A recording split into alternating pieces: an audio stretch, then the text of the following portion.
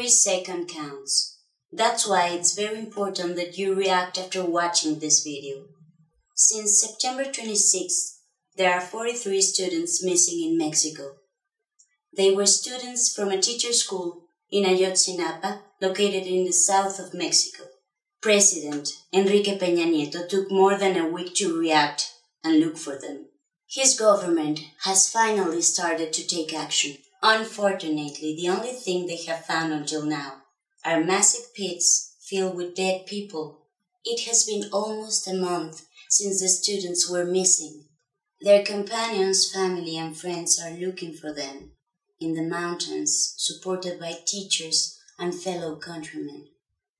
We need to take action and make others aware of the disappearance of these 43 students in order to find them alive. Next Tuesday, October 21st at 8 p.m., we need you to take action by writing and sharing throughout your networks the names and faces of these 43 missing Mexican students.